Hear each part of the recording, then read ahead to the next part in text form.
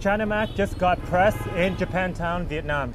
So here I am in 8A Thai Vang Lung, also known as Japantown in District 1, Saigon, aka Ho Chi Minh City. So I just watched a video of China Mac. If you guys watch, he is from the States and traveled all over the world, recently in Asia. He didn't know, but he walked into one of the most prohibited places in Vietnam to film, if not probably one of the only one here that I know of. So what happened is, this is actually a place where you have restaurants, there's hotels that you can rent, as well as massage shops. But the thing that China Mac didn't know was that these massage shops offer some types of services that is not supposed to be well known to everybody. Well, not the regular tourists, that is. For people who are looking for these kind of nightlife fun, they'll find this area. Now, in his defense, he said that there was no clear sign or indication that you should not film in Japantown, which is correct. I walked in here in the gate and I looked around, and surely enough, there are no signs that says that you're not allowed to film, take pictures, or pull out your camera. The only sign that I see is one that says this place is 24-hour surveillance, which means they have cameras on you to make sure that you are safe and secure. So why can't you film in this area? After all, it's a very pretty place, well decorated, and of course they should know that when tourists come here, they're going to want to film or take pictures. This place is well decorated with lanterns, beautiful lights, and Japanese cultures, including spa, shops, cafes, and restaurants. In fact, some of the most delicious and authentic Japanese food can be found in this alley. They're not cheap, but it's high quality and tastes oishi, which is Japanese for delicious. Now, some of the reason why you cannot film in here is because these people in here sometimes are offering extra service that you're not supposed to advertise to the entire world on camera. Now, given the fact that they told him not to film, fairly enough, he's in a foreign country and multiple people told him that he should not be filming. That should be a clear indication that he should turn off the camera. So his first mistake was not turning off the camera and speaking to the people and asking him, why can I not film here? I think he'll find a clear answer. Instead, he walked across the road and found some random people and security guards for the apartment buildings and asked them, is it illegal to film here? First of all, they either don't know, they don't understand English, or even if they do know, they cannot explain to him, a YouTuber, why he should not film in here. So that's why I'm here today to explain to you guys. First of all, the culture in Vietnam is they respect their face. They respect their reputation. So a lot of people working here, even though there's no extra service, which we don't know if there is or not, but let's say if it's just a massage service where they are dressed quite provocatively, revealing, sometimes wearing the traditional white Vietnamese dress in a way that's not very flattering to the Vietnamese culture. Actually, a lot of people look down and they criticize this woman pretty harshly for wearing very thin fabric, looking like the traditional Vietnamese dress that students and teachers used to wear when they go to school. So they're not proud of their job and they don't want to be advertised on the internet, especially when it goes to the eyeballs of their friends, family, and maybe their relatives or neighbors that live in the hometown. So that's why they're hiding their faces. Now, in China Mac's defense, these people should have came up and respectfully and quietly told him, hey, this is the reasons why you shouldn't film, and please be respectful of the Vietnamese culture. But instead, they were yelling at him and basically gave no explanation. And one girl, I think, threw something at him like a piece of garbage. And one woman also held up a chair, looked like she's about to hit him with the chair or something. And at this point is another thing that China Mac did that I don't totally agree with, which means he was about to retaliate. He told the lady, don't do it, which is fine, he stand his ground.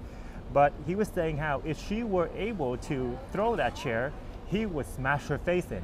Now, this seemed like the easiest solution is a tiny little weak girl trying to throw a chair at a big man. Of course he can take her down. But do you think that these girls out here by themselves?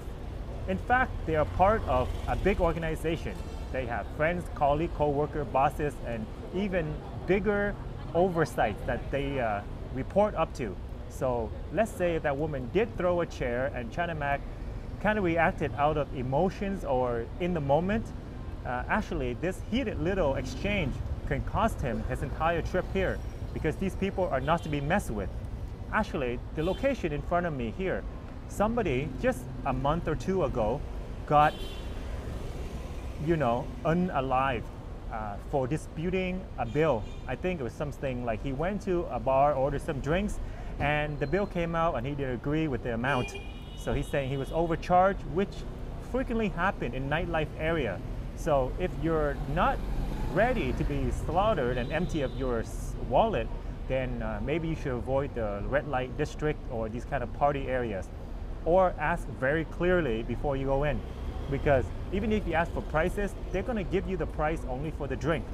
So what happens is when you walk into these bars, they can ask you, you want to sit down, you want to sit with a girl or by yourself or with friends, and they'll tell you the price for your drink and the drink of the accompanied girl if you need someone to sit and talk to you while you're drinking.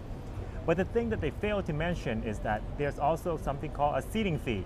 Now, I just came back from Tokyo, Japan, and they have the pissing alley, the golden guy, where people sit here and drink. And essentially, there's some bar that charge something like a sitting fee for your chair. Basically, you occupy the chair, no other customer can come in. Therefore, when you sit there, you should pay to sit in that chair.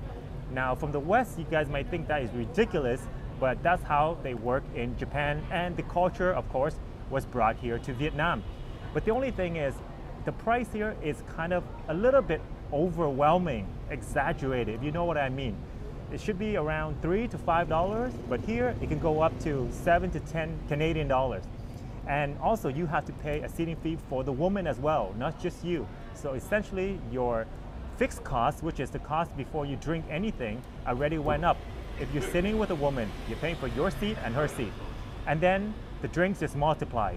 Essentially the story is this man did not know this. He came in, I don't know what happened with his bill, but he argued, and the workers there or some other people got involved and basically attacked him, and the result was not to anyone's content. And unfortunately that man won't be visiting any bar ever again. So it's a very sad ending, but it's something to show you guys that if China Mac has, retaliated and resort to violence, it could be a really bitter end for him too, although he is a big man and he is well connected, but this is Vietnam. So one thing I want to mention to you guys is if you're in a foreign country, especially here in Southeast Asia, specifically here in Vietnam, Japantown, just don't mess with the locals, because you know what you come with, but you don't know what they're coming with. They might have backup around them. They're sitting there, but there are people inside the building or sitting all around them that are protecting. It's the oversight, and you don't want to risk that danger, especially if you're a YouTuber pulling your cameras. As a person who like filming and traveling myself for many years, I understand that feeling. You want to film stuff and people shouting, yelling at you. It's not very comfortable. But when you're in a foreign country, you have to respect the local. So that's the message to China Mac. And there are services, maybe if you want to, you can get here. Let's just say full service. So you're coming in for a massage, it might cost you 300 to 500K, which is around 20 to 30 Canadian dollars. Now, let's say you want the full service, it's going to be 2.5 million, which is 150 Canadian dollars. And for places like this, I don't advise you to go if you really want a massage, because they don't massage you for the whole hour, even though you pay for it, the VIP package, You get a massage, you get a shower, and then you get the whole thing. But here, you don't get the whole service because they are going to try to rush you to the end so that, they save time, they get to the next customer. They don't want to sit there and massage you for the whole 60 minutes. So if you want a legitimate massage, you're tired, you want to loosen some muscle or some joints, go to a real massage place. It's going to cost you 400K, which is like $25, not much. But in here, it's going to cost you similar prices, but you won't get the quality unless you're looking for that end piece, if you know what I mean. And that's going to cost you, like I said, about 150 Canadian dollars. So if you want, there's different services, but this is a place that you go in, you enjoy yourself, especially during nighttime. You should not be pulling your camera. Here I am walking around during the day. It's very nice. You can take pictures. If you want to get like a souvenir shot and you want like to have a piece of memory from Vietnam or specifically Japantown, come here during the daytime. The earlier the better. 6, 7 a.m. There's no one around. You have the whole street to yourself. Take all the pictures you want. And right now it's around noon, and I'm here filming, and there are people working back there, so I'm not filming them. But if I want to, I walk down there. 90% of the scenery I can take a picture right now. But anything around 5-6 p.m., around almost sunset, going forward, you shouldn't come here and film. It's a place to be enjoyed. And it's also a good place to actually sit down, have a real drink, and enjoy Japanese culture, you know. See how it is to talk to a girl and have a drink and chit chat with some nice music with good ambiance. And some of them, they have, you know, really special mixes and whiskey that they have that maybe you cannot find somewhere else easily. And also they have really great sushi and ramen and other Japanese dishes that you can enjoy for a pretty fair price here in Vietnam. Typically it's going to be around 10 to 15 Canadian dollars. So, Chanamak, do not try to film in here, especially when there are girls. Even so, he said that he has the camera on his face, but still, you cannot be filming. You know, these people get very edgy when the camera come out. And although they didn't respond very well or friendly to Chanamak, they were yelling at him and being very aggressive. I don't agree with that part. But at the end, it takes two to tango. So, you know, somebody's got to give. Somebody's got to be respectful and, you know, put all the beef aside, because we don't want it to have a tragic end like the story I told you. In fact, where he gone is the place right in front of me, about 5 meters where I'm sitting. So these things happen in Vietnam and in Asia, guys. You might not hear it, but it happens. So respect the culture. If they say don't film, maybe just don't argue, you know. Put the camera down and talk to them and see what is it all about, you know. Next time you come to Vietnam to travel, enjoy yourself, have some peaceful time, laugh, eat, and enjoy the culture. Don't argue with the people, don't get physical, and especially for a little video, don't put yourself in danger, because now Chanamak is walking around, but his face may be recognized, and that's not a good thing, you know. These people are well connected, and perhaps their people is all over the city. So now he's going to be living here for, you know, 2-3 months. He don't want to have an uncomfortable time. And I hope all is well for him. I hope all is going to be safe, and all this is going to be in the past. But just for you guys in the future, when you come here, so that you know, at nighttime, come here, eat, enjoy, you know, have a drink and chat to some people, perhaps go get a massage. Either it's like a simple one or a full service one. But at the end of the day, your camera should not be out. Even if it is a secret camera, they'll find you, it's not worth it. Have fun, be safe, and be merry. I'll see you guys somewhere in the world. Maybe we'll connect, have a drink, and let me know your question below, and we'll chat in the next video.